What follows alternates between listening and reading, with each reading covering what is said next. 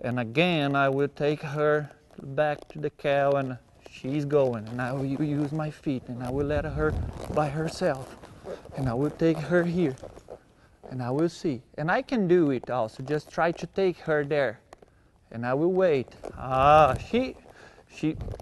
She's reading, and I can take her there again. I'm taking her.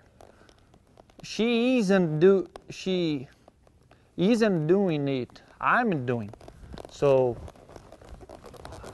I will let her by herself, and I will help her just up here a little bit,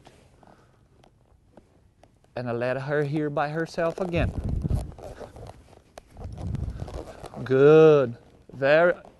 See, now she's draw by herself. She's thinking back, and I will use my feet again, and I will let her. She's reading. I'm just helping her here, and I will take her there.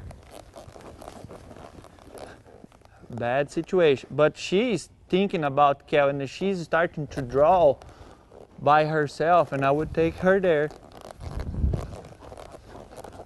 And now I'm passing her here.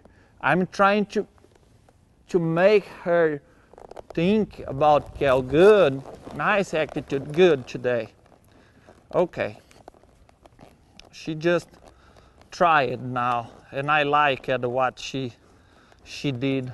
So, well, this is part of my work with my coach, and I hope I could help or not. I don't know. Maybe for me, I think this work, it's work, and I think horses enjoy a lot, and we can enjoy also because we are teaching them just to do something, and we can see what kind of mind we have also. If a horse has a good mind to learn or not, and they can show us early.